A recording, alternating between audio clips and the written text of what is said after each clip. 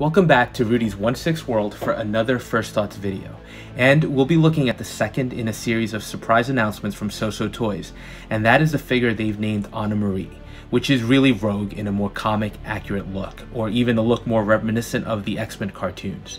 And this one is a little more limited than the Invincible at 400 pieces available worldwide. So before getting into the figure, it has felt a little quiet these past few weeks, and it's almost like SooSoo felt that and decided to just come out swinging, revealing 3 figures and teasing another 6 still to come. And not gonna lie, this definitely feels like a major flex from them.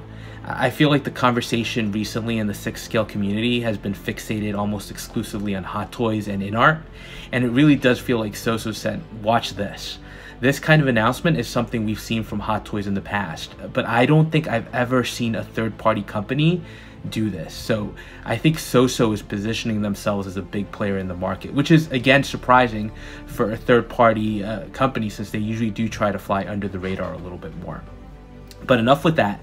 We're here to look at Rogue from the X-Men, and she has to be my favorite of today's announcements. I think this is a huge home run for SooSoo. Now, I did notice some criticism in the Facebook groups regarding the sculpts, but I think they look incredible. And maybe that's because I grew up watching that X-Men cartoon, so there is a little bit of bias there to like this figure off the bat. But I think the figure looks really impressive. So let's start with the sculpts this time around. And SooSoo is giving us 2 different heads right here. One is a more serious stoic look, while the other has a small smile.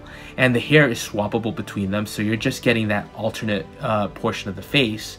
So again, SooSoo really impresses me with the ability to do these variable options for the figures. And I do think the face looks great.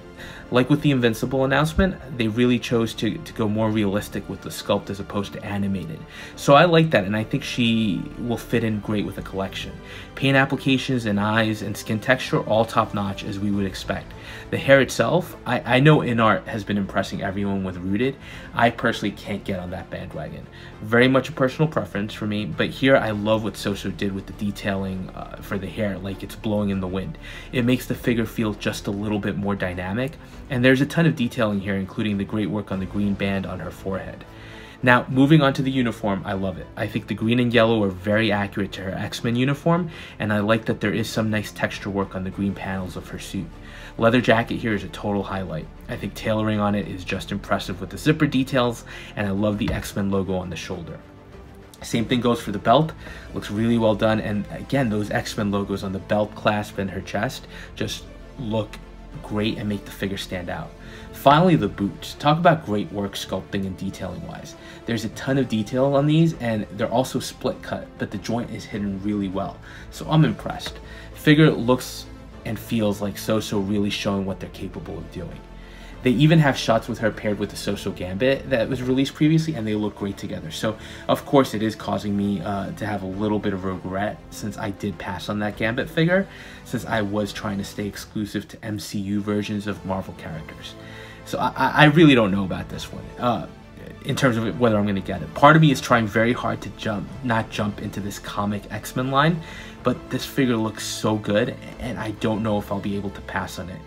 I guess these are the decisions that plague us collectors. It will be probably a game time decision for me, but if you are interested, these are limited, and SooSoo toy figures in general do tend to sell out relatively quickly, so I wouldn't wait on these. As far as tease releases yet to come, I think a few are obvious, guessing Old Man Logan, Soldier Boy from The Boys, Mr. Knight from Moon Knight, Dr. Manhattan from Watchmen, and I think they're going to do a Witcher figure. Again, not sure who that final one is, but still looking forward to all these announcements. So that's a quick look at Rogue. Like I said, I am tempted to get her, but we'll see. So let me know what you think, and if you are tempted by this one. And as always, if you are enjoying the content, please like, comment, and subscribe. And thank you for watching for a little bit, and we'll touch base on the next video.